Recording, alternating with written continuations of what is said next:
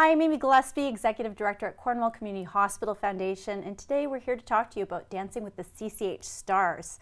It's coming up live on March 4th, and I have one of our fantastic dance teams here to tell you more. Can you tell us who you are? I'm Celine Lemire. I'm one of the hospitalists and emergency physicians at the Cornwall Hospital. And I'm Anthony Powell. I'm one of the instructors and one of the family that owns Powell School of Dance. Fantastic. So I have to say that this is the lady who helped us start it all. I mean, I could tell the story, but I like to hear it from you, Celine. Yeah, I was in Ottawa 5 years ago. I can't believe it was 5 years ago. And I saw a poster for the Ottawa Hospital. They call it Dancing with the Docs. And so I took a screen cap of it and I sent it to Amy. And I said, why can't we do this in Cornwall? And Amy was super excited. She'd thought about it before. You thought about it before. Yeah. And we wondered if there'd be enthusiasm for doing that. So we kind of asked around and we got a bunch of people interested in doing it. But then the pandemic happened. And so we had to put everything on hold. I was so happy when you contacted me, let me know that we were going to do this for 2023. I felt really far away back then. It really did. I know, I felt so far away, and now it's just a couple weeks. Yeah. But I have to say, from our perspective at the foundation, you know, hearing the enthusiasm from you, but also the engagement and creativity, because I had said to you at the time, yeah, I've heard of it. Yeah, I'd love to do it. But do you think anyone's going to dance? Because at the end of the day, if no one's going to dance, and no one's going to partner with us to help that happen, we can't have an event. I had the in on the party scene of the CCH, so I knew who was a dancer. Yeah. I knew who to approach. Yeah, exactly. And in fact, we've kind of talked about doing this in future years too. So I'll probably be asking you for help in listing, and since it's on camera, then we have a record of it. I've already started my recruitment efforts. Oh, amazing. So what are you both looking forward to most about March 4th then? I am looking, so it's been 25 years since I performed, so I want to manage everybody's expectations, but I remember there's such an excitement and almost a delirium that happens at the time of a performance. I mean, you've performed a lot more than me, so there's this, it's like the day of an exam, but in a much more positive way of like, you know it as well as you're going to know it. You can't practice anymore, and now it just becomes about enjoying the performance, enjoying the scene, enjoy being the star, because that doesn't happen to everybody very often. And in this case, it's also for a really good cause. Yeah. That's right. I agree with that completely. For me, it's the enjoyment of performing, no question, but also it's been a while since I competed last.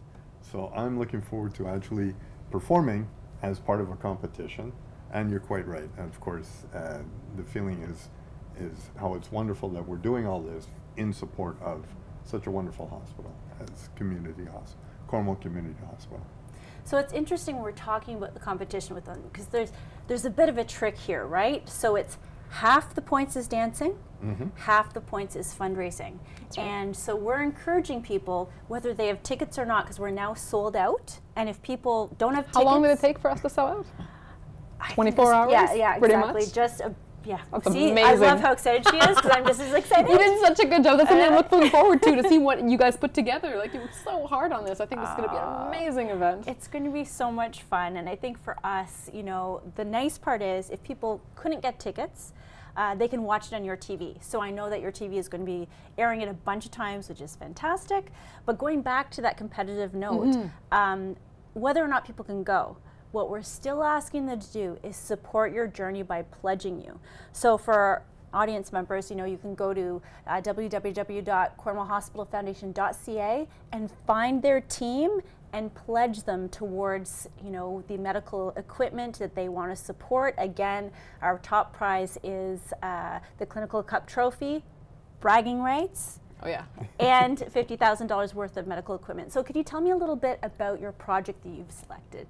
So I've spent most of my time, and I still spend most of my time at the Cornwall Hospital in the emergency department, which is where my heart is.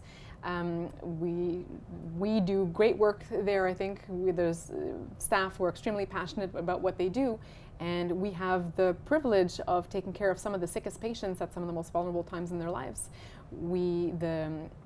Some of the work that we do is resuscitating people who are extremely sick, and the cornerstone of resuscitation is making sure that somebody can breathe properly and making sure that the air can actually get into their lungs. And to do that, you sometimes have to secure their airway, which means that you have to put a tube in somebody's lungs to put them on life support so they can actually stay alive. The way that we do that more and more is with what's called video laryngoscopy. So we have a machine that does that. We have a single one, and we have limited attachments for it, such that we actually can't use it on the smallest children and babies. So the project that I'm fundraising for is to buy us a new glide scope, such that we now have two if we have a situation of multiple traumas, which happens, and we'll also be able to use it again for resuscitation of small children and babies. I'm a mom, I have a small child, and I like to think that our Emerge is going to be as equipped as possible in terms of personnel and in terms of equipment to be able to take care of children. It's an excellent project. And I was saying earlier that, you know, obviously Dr. Lemire has to use fancy footwork at the hospital, but what have you learned? And work, yes, exactly. Your handwork, that's right. And so what have you learned from your partnership, Anthony, with a medical professional who's dancing? I've learned an awful lot. First of all, as I just mentioned, I've learned to love and experience the whole aspect of performing and competing again. But I've seen you think on your feet as we're doing part of the choreography, and I realized, oh, that's where being a doctor comes in real handy when you're dancing. So yes, I've learned that from you. And how have you felt being on the dance floor again? It feels wonderful. I was apprehensive at the beginning. I hadn't danced for a long time, and I was worried that I wouldn't really remember everything, and that I'd be really disappointed with myself, and that I wouldn't be able to do it.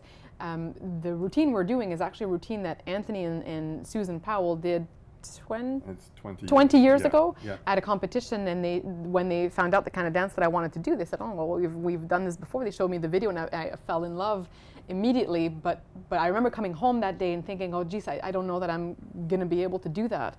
And through your incredible leadership and partnership, and through Susan's artistic direction, I think we're doing a good job of it, and I'm so excited to show everybody. I am too, definitely, and it's been only by having such a wonderful student as yourself that we've been able to accomplish the partnership in support of CCH. I think that's important to keep that in the background. Absolutely. At all times. So last question for you both. Why should people pledge your team? We've got 6 teams, but why should you come out on top? Wouldn't you want to support the winner? Seriously, I think all the projects are excellent projects. Every single person competing is my personal friend. I will be happy regardless who wins. With the expectation, yes, the project has a special place in my heart, and I think we stand a good chance. I think we're going to put on a good show, and I think people are really going to enjoy it. Perfect. Well, thank you so much. Can't wait till March 4th. Thank you. Good luck. Thank you. And we'll be cheering you on. Thanks.